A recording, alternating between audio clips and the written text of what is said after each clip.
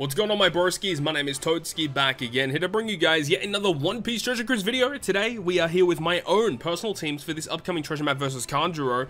Of course, I've already made previous videos about free-to-play teams, as well as more accessible teams that utilize characters that are not from recently released batches, but still include some rare recruits and some legend characters. If you guys want to go ahead and check them out, I'll leave them down below in the video description, so you guys can go ahead and peep that for yourself. But in this video, we're going in with my own personal team. So this is after the fact that we've done our pulls. Unfortunately, the pulls didn't really go as planned. So if you guys want to go ahead and check that out, also check out the pulls on the YouTube channel. But let's jump into the actual team builds today. So we're going to be jumping in with the first team, which of course is going to be versus X Drake. Now, I have not filled it out with all of the supports yet. I'm just going to be showing you guys the key supports that are very useful for this team. So this is going to be using Buggy. I typically haven't opted to use Buggy for any of these fights before, but I'm opting to do it this time around just to see how it kind of goes. And depending on how the treasure map continues, I may actually switch some of these up, because if there's a certain fight that I can always fight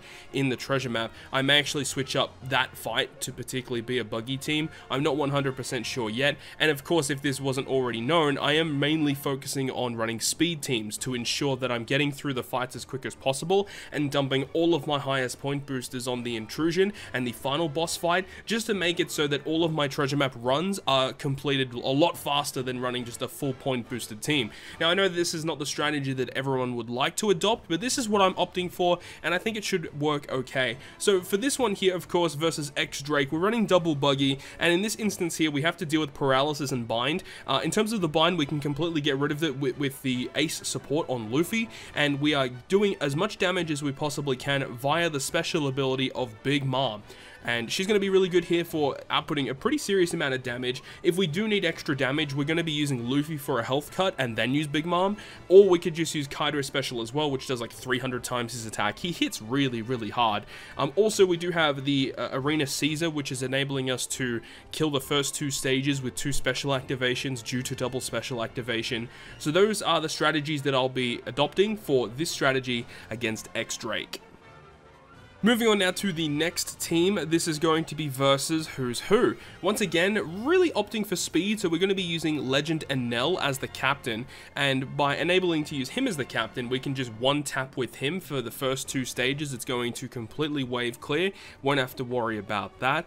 And then for the final boss room, we have to deal with, again, like 5 turns of bind for our top row characters. We have to deal with special bind, which is why we have the Monkey D. Luffy character, and to get a full board of matching slots, we can use the special ability of Bon Clay. We also have VV support attached to Bon Clay, so that when we use the special of that unit, we can get a color affinity boost for our free spirit characters, which in this instance here would be Zoro, Bon Clay, and Luffy. Now, of course, NL is actually not a boosted unit here, and he doesn't actually get the cooldown from this quest either, because he's not one of the classes that do receive the cooldown. So we're not worrying about using his special for color affinity, as awesome as it would be. So we're just using him, but just mainly as the captain to kind of get through the stages. You could definitely go for treasure map NL instead, but using this NL is going to give us more damage output, obviously.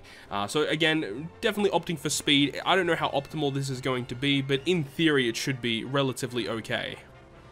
So now we move on to Sasaki. Now for this team here, we're going to be using Kaido Crew as the captain. They're a really good unit in treasure map. It is kind of strange how they do it that way, right? Where they have a legend that comes out for treasure map, being Bon Clay, who's actually really good for Kizuna, and then they have a Kizuna legend in Kaido Crew who's very good for treasure map. I don't know why they structured it in such a way. But either way, the really good thing about Kaido Crew, of course, is you can use their switch effect as a captain, because when they're the captain, their super switch will be active from turn 1. So when you use their switch, they'll get the super switch effect, which does AoE damage, and it just will wipe the floor, as well as fully max charging their special ability.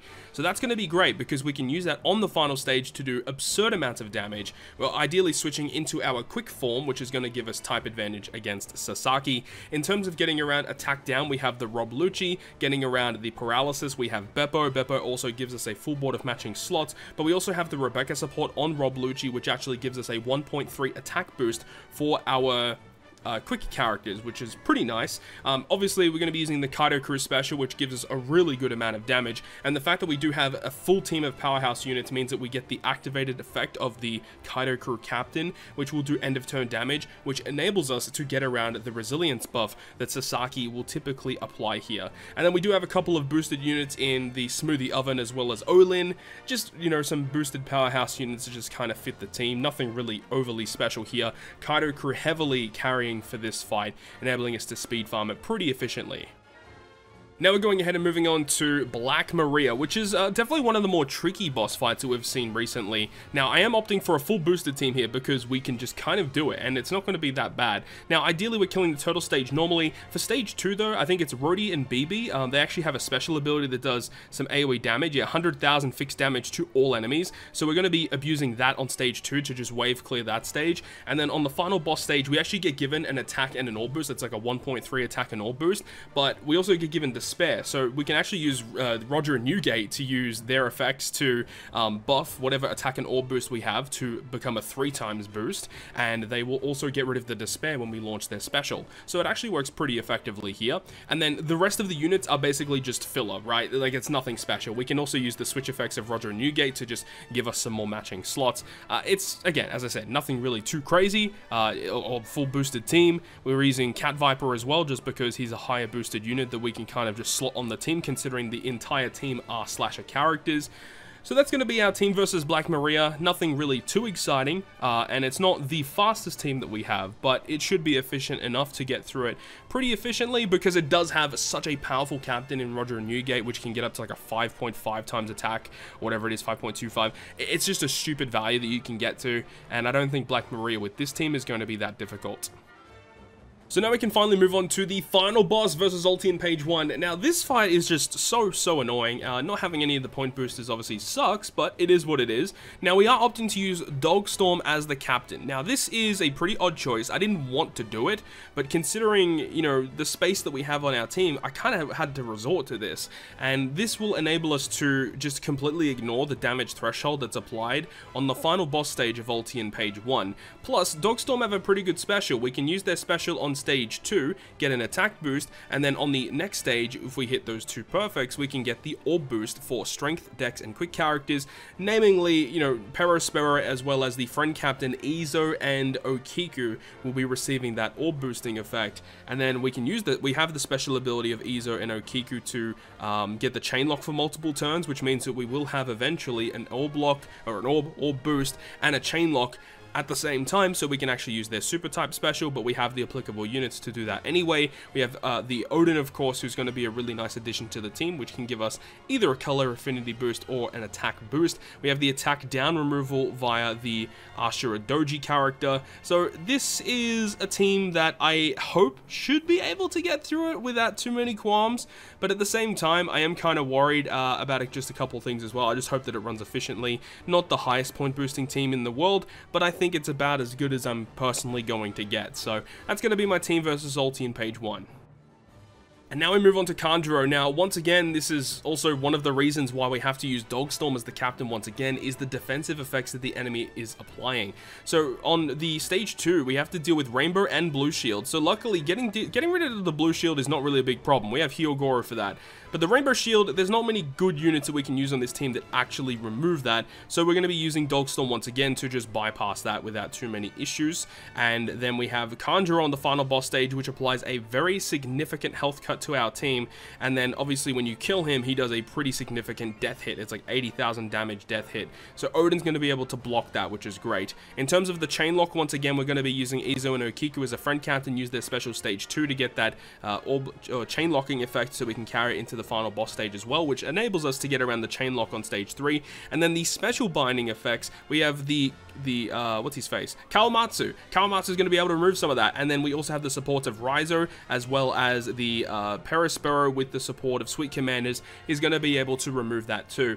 Also, any specials that we use on stage 2, I think like Izo and Okiku can generate some Wano slots for us. We can actually use the Perospero special on stage 2 because he actually gives himself reduced cooldown at the start of the quest. He gives himself minus 11, so he's going to be ready as soon as we enter the boss fight because he actually doesn't receive cooldown naturally only from the Kanjuro fight, so we can use that on stage 2 to lock whatever slots we get. So that's going to be pretty awesome just to keep some of the Wano slots that we move on to the next stage for. So that's going to be really, really nice to have. And yeah, we'll see how things go. And of course, if any of these teams end up changing throughout the duration of the treasure map, I'll bring you guys a video showing what I'm doing. But at the moment, these are going to be my current teams moving forward for this upcoming treasure map versus Kanjuro. So with all that being said, that is going to conclude this One Piece Treasure Cruise video. Thank you very much for watching, and if you guys did enjoy the video, make sure you go ahead and leave a like, and if you want to stay up to date with all of the content that I post, including more One Piece Treasure Cruise content, make sure to hit the subscribe button down below. But other than that, guys, I'll see you guys within the next video.